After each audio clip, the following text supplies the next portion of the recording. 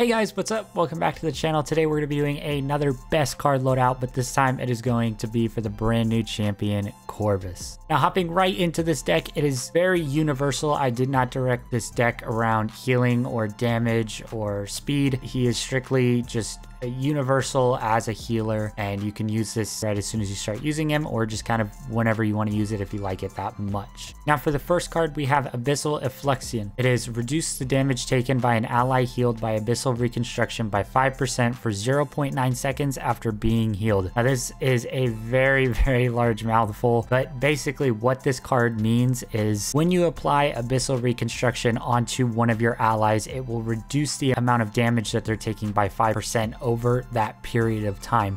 So say I go ahead and decide to heal my front line with my Abyssal Reconstruction ability, they will take 5% reduced damage for 0.9 seconds of the healing time. So say you go ahead and max out your Chronos with Corvus, this means a 1 second or 2 second cooldown to reuse your Abyssal Reconstruction. So they're going to be getting 5% reduced damage pretty much permanently over that heal time. Now onto the second card, we have the Price of Salvation.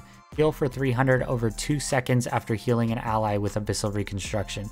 I have this one maxed out to 5 points because it is important for you as a healer to be getting health as well. Otherwise, if you die, obviously, you're not going to be able to support your team as well. Over 2 seconds, you're going to be getting 300 health while applying your Abyssal Reconstruction to one of your allies. With Abyssal Reconstruction having such a short cooldown time, this is very nice because you'll almost permanently have healing coming towards you from yourself, and then maybe you have a secondary healer on your team as well. It will aid you a lot in those close quarter fights. On to the next card, we have Condemnation. It is increase your healing you do by 6% while at or below 60% health. So while using Corvus, I found myself taking a lot of damage from the other enemies, obviously because you are a healer, you are a primary target for them to take you out. You're constantly going to be somewhere around 60% health, dipping below that. So it's a free 6% healing boost towards your allies. And as I've said a million times already, that Abyssal Reconstruction ability has such a short cooldown, you're going to be able to throw out a ton more heals a lot quicker for your teammates. Onto the fourth card, we have Magistrate's Might, gaining 260 health shield for 3 seconds after dropping to or below 35% health.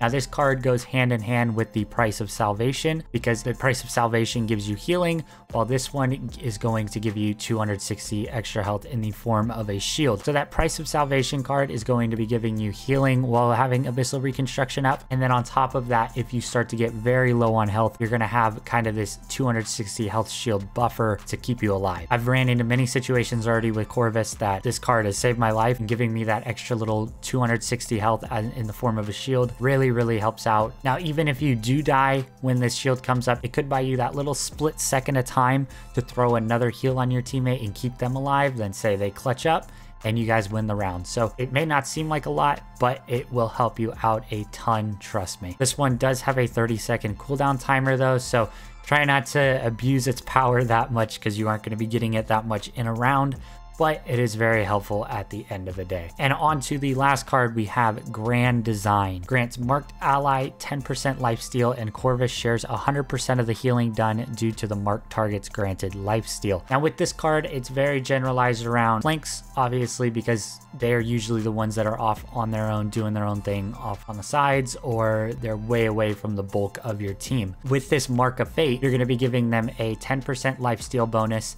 and you as the healer are going to share 100% of the healing done. So with this 10% lifesteal, them getting the extra portion of health done by the Mark of Fate combined with this is going to increase their healing even more. So you're technically just boosting the amount of heals you can dish out in one ability. Combined with that Abyssal Reconstruction. So you're kind of getting 2 birds with 1 stone on this card.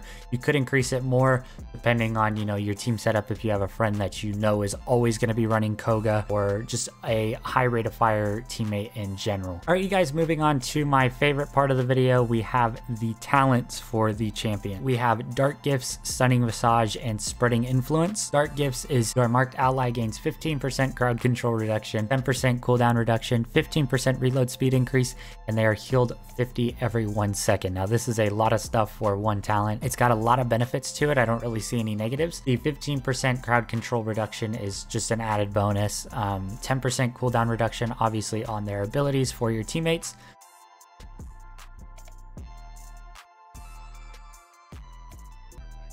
a 15% reload speed increase. So once again, very nice for champions such as Koga or high rate of fire, and they are healed for 50 every 1 second. But it is only on the marked ally, so it is your Mark of Fate, not your Abyssal Reconstruction. Correct me if I'm wrong, but I think it is only on the Mark of Fate ability. So moving on to the second talent, we have Stunning Visage.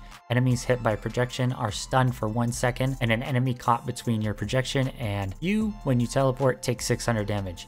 If you are super accurate and like going for crazy plays, cool clips, this is going to be the talent for you, strictly because it stuns an enemy for a second to him, kind of like Khan's stunning ability when he throws you over his shoulder. And if there's an enemy caught in between that teleport, they will take 600 damage. On to the last talent, Spreading Influence. Decrease the percentage of healing given to marked targets by 15%, but you can have 2 marks out at a time. It is a very small disadvantage combined with a huge advantage. So you're going to be able to mark 2 people at once, and you're only taking a 15% healing hit. In my eyes, that is super good. I would go with this one if you're all about healing and you want to be doing as much assistance for your team as possible with this champion. Running 2 healers, I don't imagine you should be running this talent that much, but you can go for it anyways. Out of these 3, I highly recommend using Dark Gifts the most. All right, you guys, that is going to do it for this deck. I hope you get some crazy games with it, and I hope you do well and you enjoy it. But if you guys enjoyed this video and want to see more content like this on Paladins, make sure you drop a like and subscribe to the channel, and I will catch you guys on the next video.